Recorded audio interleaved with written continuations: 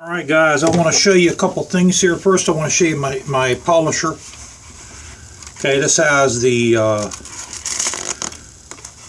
removable bonnet. This is like Velcroed on. It is variable speed. Here's the adjuster back here.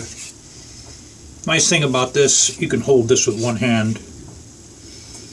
And there's also a T-grip for it too, or I should call it an H-grip.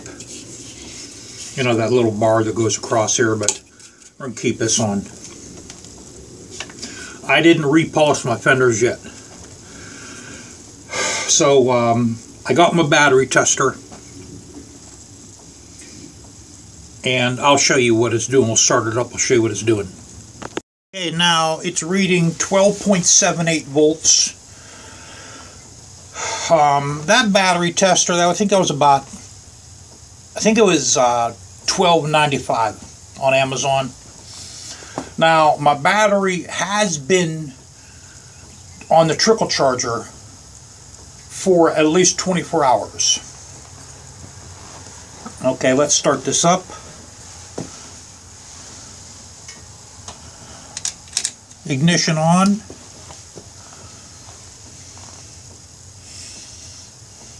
Hit run twice.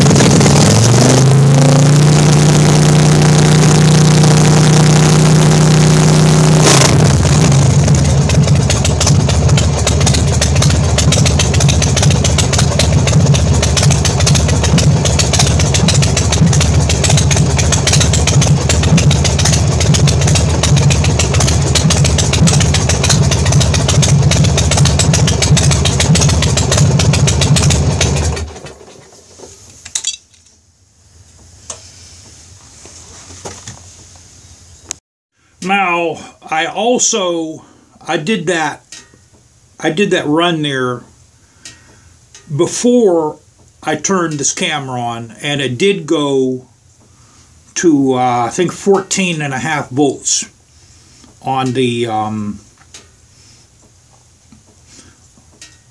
when I twisted the throttle. I don't know how much RPM that is. I'd have to put a meter on my ignition cable, which I have that, guys, somewhere around here. I don't know where it is, but I could find out what my RPM is, and I can go on the Big Dog manual I have and see what that's supposed to be putting out at a certain RPM. So I think my rectifier is good. I think it's good. Now, if I get a gel battery, they hold the charge for a long time. The Braille gel battery will actually hold its charge for a year without being on a battery tender, according to their website. So let me go in the manual, and I'm going to see what the manual says.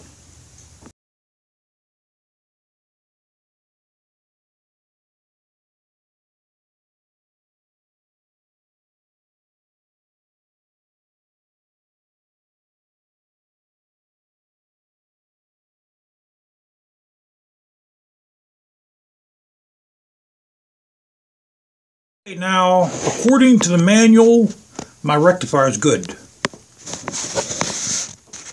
The battery might be a little old. I might need a new battery. You know,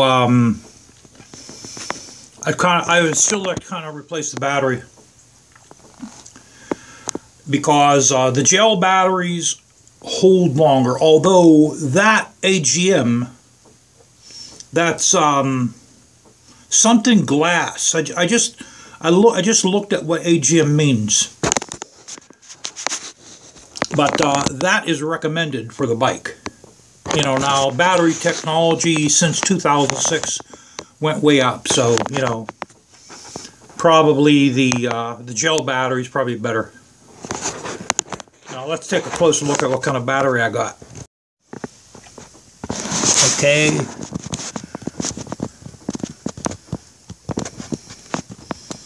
It's supposed to be for race use. Extreme use. That's AGM. The cranking amps is 820. You can't even get these anymore, guys. Right now they're not available. You know, if these were available, I'd get another one. As soon as they come available, I will get. I'd rather have a second one of these. These are, I think they're 220. So, see, off the battery, or off the battery charger, it went down a little bit already. Now, a gel battery will stay. That's the thing about a gel battery.